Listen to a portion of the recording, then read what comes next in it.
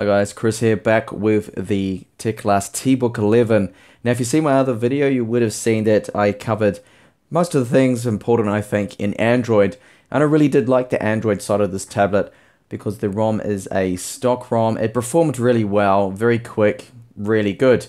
And now this is the Windows side of things here that I'm going to cover in this particular clip. And just wanted to comment that the keyboard you see here is not the official Teclast keyboard. Now, the docking mechanism, should I say, the port on the bottom is very common. The 5-pin pogo port is literally on most of the tablet 2-in-1s now. They have that port, but what does change is the actual little prongs here, the supports, you could say, that it clips into. Now, this is an old Pipo W1S keyboard, and it actually works on it, so you can use it as the fold-up keyboard. It's not a bad keyboard, but it's not really for this model. You can see that it's a little short either side, and you don't get those two USB 2 ports that you do on the official one. The official one has a USB port here and one on the other side, but it's a fixed hardstyle keyboard. This also doubles up as a case, and I mean it works okay, but I'm just using it for the purposes of this review really. So first up, here are the Mmc Speeds. Now it's a Hynix eMMC, it's a proper brand eMMC, it's not an N brand. Performance is a little slow there, and that's probably because, if you can see, maybe you can't actually with the camera, that the drive is 94% full, so it's starting to get quite full there. And that probably has a bit of an impact there on the speeds when I benchmark this.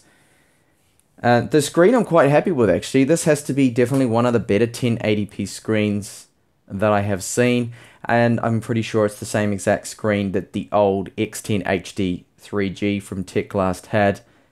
And all in all, it's a good screen, got nice colors, good blacks, good viewing angles, and overall I think a lot of people will be happy with this screen, because I've seen other 1080p screens that tend to be a little bit less colorful, I could say, and that's 100% brightness, which is approximately 250 lux there, which is okay. So I'm just going to put it at 250% brightness at the moment. Most of the time I just use it on 50% brightness, and that is good. So I've gone through the usual benchmarks, tested out the wireless speed here. The result for the Realtek wireless chipset it has is quite good. That is very good actually, because my desktop gets around 50 megabits per second and around 26-25 upload.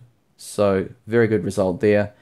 Now some of these scores here are a little low, as you'll see. The PC Mark 7 one isn't. It's not too bad considering it's an Atom X5Z8300, and the Geekbench 3 score. Okay, I mean it could be a little higher on the multi-core score there. And here's the iStorm Extreme score, where we see lower scores than normal. Now iStorm Extreme for this type of chipset should be a bit higher there. Now I don't know what was going on. I did retest it, and more or less it's getting around 10,000. CloudGate 1.1. This score is good for the Atom Z8300. The iStorm 1.2 score should be about 15,000. So it's scoring again a little less, but I think it's a Windows kind of thing, because definitely the benchmarks when I ran the Android test and that video, things went really well in terms of benchmark scores. They were high. They were what you would expect, even maybe slightly more for this chipset, the 4 gigabytes of RAM there.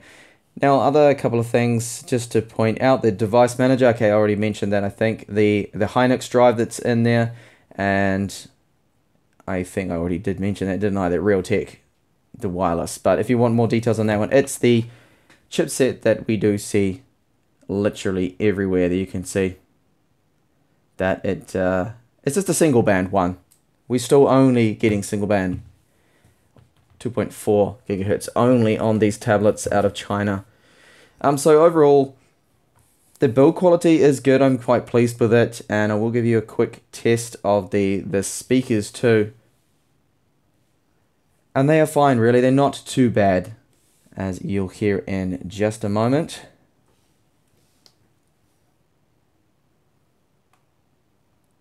And I'm finding the screen touch response not bad at all. Accuracy is good. I'll just jump on here into YouTube. And edge, of course, is very smooth, super smooth. No problems at all there. Now Chrome, I don't tend to use Chrome on the Atoms because it's a little more choppy and not really as fast. It just needs really a minimum, I think personally, a Core M in a tablet to run Chrome nice and smooth. It has improved in time. It used to be really bad, but now it's getting better. So have a look here at carbon-based lifeforms just to test out these speakers. Can you keep your eyes on Gigi? How about in the first ever BMW?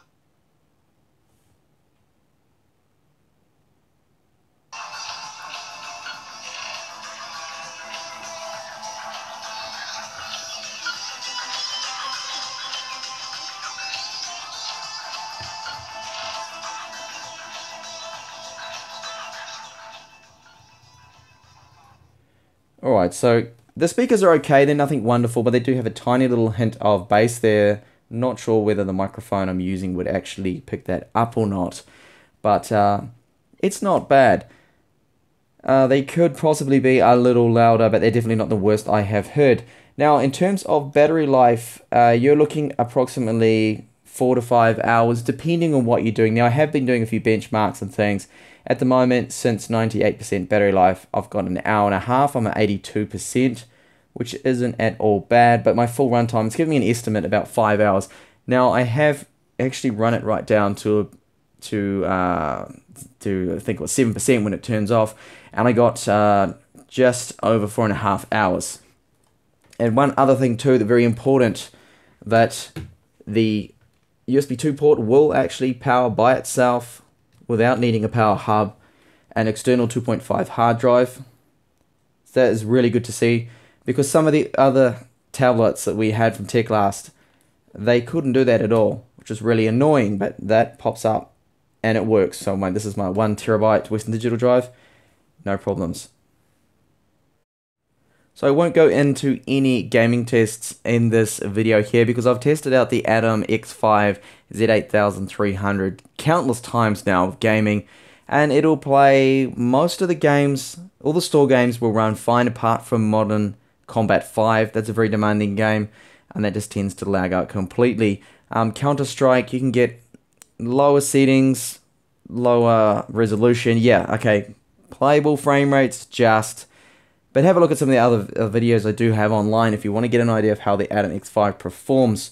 But so far, this tablet, I think it is a good tablet, decent tablet. The annoying things I don't like, as I mentioned in the other videos, is the port location is really just very odd the way they have spaced it out. So we've got a 3.5mm jack, the USB 2, micro USB 2 port there, and then our HDMI. Right there on the top. Awkward placement and a little awkward for charging, and I just don't like it at all. I don't know why they've done that. At least we do have the speakers left and right either side for good stereo separation, and the fit and finish of it is good. It all matches up nicely. It does feel very nice in hand with the metal rear housing on it, and the buttons on the top are made out of plastic, but it's typical Teclast build quality. That tends to be one of the better ones, definitely from the tablets that come out of China. So this is all I'm going to cover in this particular video on the Tbook 11. Do stay tuned to the channel, and I might have more up and coming on this model, but definitely other ones very shortly. So keep an eye out for those. Bye for now.